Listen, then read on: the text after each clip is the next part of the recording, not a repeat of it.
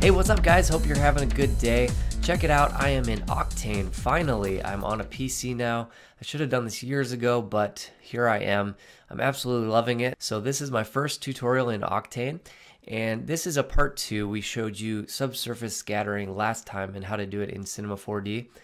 And this one's going to be a lot quicker because in Octane it's really fast. So let's make a new material. I have my Octane materials up here, but you can also go to material and here are your different options.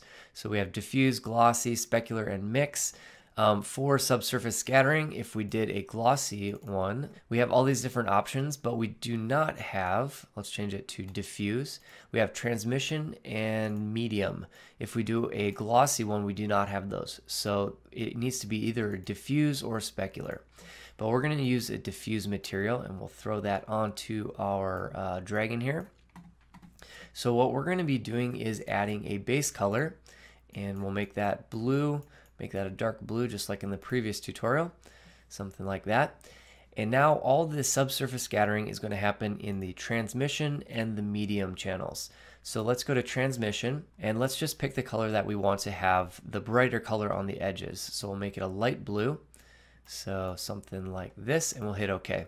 And you can see that already, just with a couple clicks, we're already getting that subsurface scattering. All right, so in the transmission tab, we have the color, and then we could add a texture, but if we want to take this lighter color and manipulate where on the model it goes, so if you want it further out on the edges, we're actually going to go to the medium channel and we're going to add a scattering medium. So click on scattering medium and you can see that it's already changed. So just the horn and the teeth and the further edges are being affected.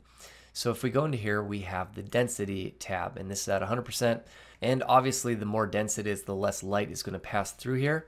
So if we take the density and drop it down, we're going to start getting more light passing through the edges. So that is how you would kind of manipulate the density of this model and how much of that kind of brightness shows up on the edges. So that's how you would do that in the medium channel. Just add a scattering medium and play with your density. So that's basically it for subsurface scattering in Octane. It's really easy to set up, a lot faster than in Cinema 4D, and it looks really cool. I will be back with more Octane tutorials as I get more comfortable in the program and start learning some new things. So until next time, thanks for checking out the Pixel Lab. We'll talk to you next time. Ciao.